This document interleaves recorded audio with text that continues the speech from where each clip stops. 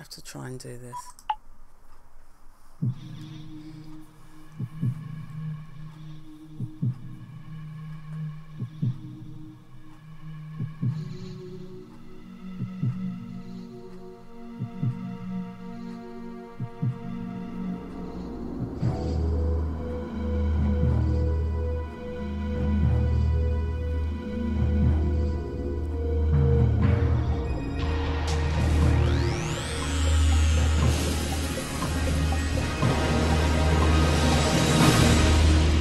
Would you know what to do? Yes or no? Hey guys, Tash here, aka JollyFrog, and I think it's crashed. Would you know what to do? Yes or no? So we have managed to get back onto Lifesaver. As you can see in the last two videos, I did Jake's story and I did Rebecca's story. Now let me add, these are just instructional videos. But again, if you want to take up a life saving, if you want to do a first aid course, if you want to learn how to do resus, if you want to learn how to do CPR, it would be best to look for a class, look for somewhere to get onto a first aid course where you can learn all of this. Again, I am not here to teach you how to do this. I am here just to show you the videos, show you techniques, show you what can be done in each of these situations. Now, I have done the first two. We're going to move on to Peter.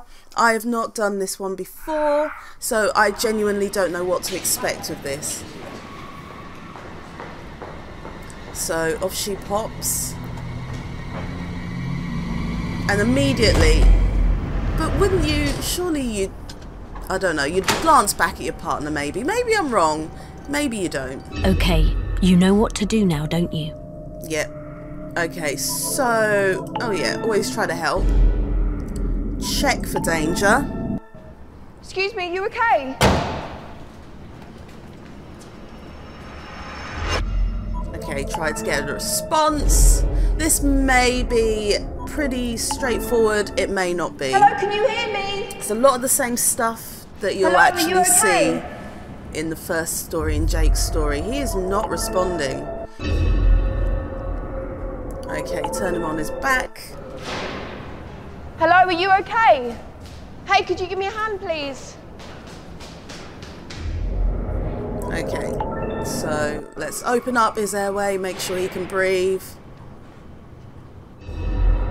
Okay, and always we'll look, listen and feel. Because the thing about looking, listening and feeling, you can feel it on your cheek, you can hear the breath, and yeah, he is. And you can actually see his chest raising up and down. You found out that he's breathing, so now you need to put him on his side so that he can't choke, into what's called the recovery position. Okay, so this is different. There are quite a lot of steps to it, but basically it's pretty simple. It is very simple. It is very, very simple. Is there anything we can do to help? No, just give me seconds. Okay. It looks like this is just I'm going to put him into the recovery position. a straightforward recovery. Well, I want to say straightforward. It's never quite straightforward. But he's breathing, so just get him into a position where he can keep breathing properly. And if he does vomit, he won't choke.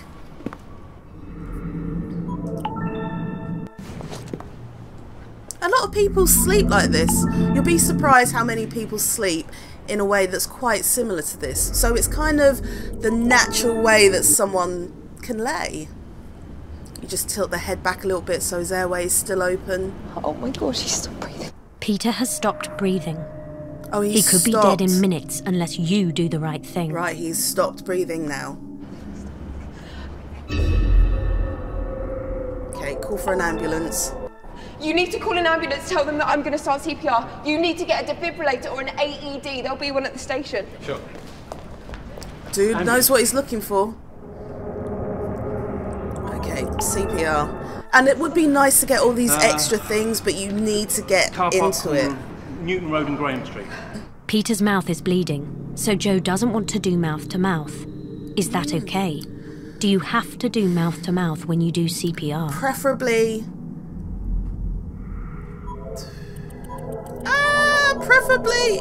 Nah. Okay, it's wrong. No, Yeah. That's not correct. Okay, so it's preferably... better to do CPR with mouth-to-mouth if you can. Yeah, exactly. But if you can't do mouth-to-mouth, or you don't want to, then just do chest compressions. So let's try that choice again. It's quite a nice That's little right. change, the fact that CPR he's with bleeding. mouth-to-mouth is best. It's but if preferable. you can't do that, or you don't want to, hands-only CPR is much better than doing nothing. Exactly. Okay, same place, just up. And you want... No, straight arms. For a second, I had to think about that one. I should know, but I had to think about it. Luckily... Correct. Never had to do it. You put the heel of your hand in the centre of his chest with the other hand on top. But how do you push? Okay, so 5 to 6 centimetres, 2 times a second. And... Okay, it's time for your final challenge in Lifesaver. In the UK, the benchmark time for an ambulance to arrive is up to 8 minutes. Okay. To show you how long that can feel, we're going to do hands-only CPR for just 2 minutes. What, for proper To do this, keep pressing Q and P on your keyboard 2 times a second like you did before. So what, Ready? we're actually going to go for the whole 2... Yeah, we've got an unconscious guy. He's not breathing, and we've started CPR on him. Oh my god, this is actually going to be... We're in the lower basement level for of the car a park. whole I don't 2 think we're minutes. down here. Yeah. Okay. Thank you.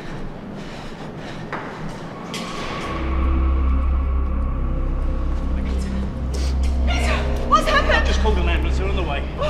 Peter, darling. Peter, it's Dawn. What's happening? Peter, it's Dawn, okay? Is he okay? What are you doing? Darling, what's happening? Peter, wake up. Wait, stop. Is he breathing? Oh, darling.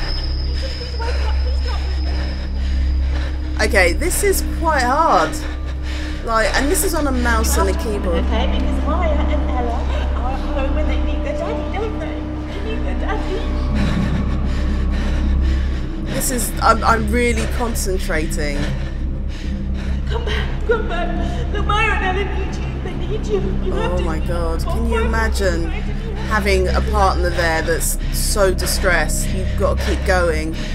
And listening to it is actually... And I'm not there, obviously, doing it. And it is really distressing. And I'm just on the other side of a computer monitor doing this. Oh my goodness.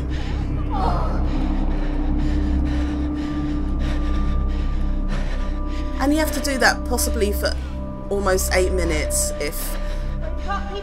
Hopefully they'll come sooner, but...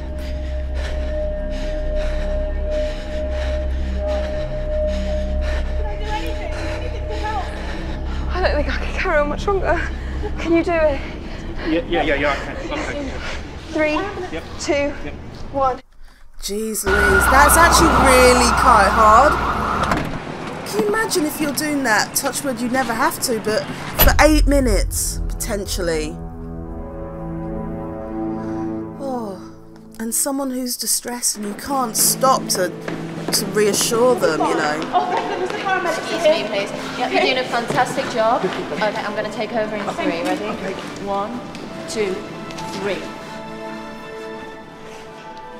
I have to say that on my keychain I can't remember the exact term for it, but I have something in the situation that, heaven forbid, if I ever have to do that and I have to do CPR, I've got one of those little, it's really tiny, I have to leave a picture of it, little tiny thing that attaches to your keychain, and it's in a green little bag. You just take it out and you can put it over the person's mouth. So if you are worried about doing mouth to mouth, there are little things that you can carry around so that you can still do mouth to mouth. Okay, so I got the one answer wrong that said about doing mouth to mouth. Yeah, it's preferable if you can, and if you're worried then do the compressions. But yeah, wow, that was a different spin on the story. So he collapsed, he was breathing, so you put him into the recovery position, then he stops breathing, and then you have to do CPR. We never got to the defib, but we did that in Jake's story. Don't think the score was too bad. This was a particularly short video, but Again, this is just to give you scenarios, give you an idea of what can be done. Anyway, we'll move on to, let's have a look. We'll move on to Harry's story in the next video. Again, if you want to get onto a first aid course, Google first aid courses. There should be some in your local area. If not, get in touch with your local hospital, see if they can direct you where to do these classes. I'm going to leave it there. Hope you like this video. If you do, give me a like, subscribe, give me a comment. Constructive criticism would be grand. Take care, guys. Bye.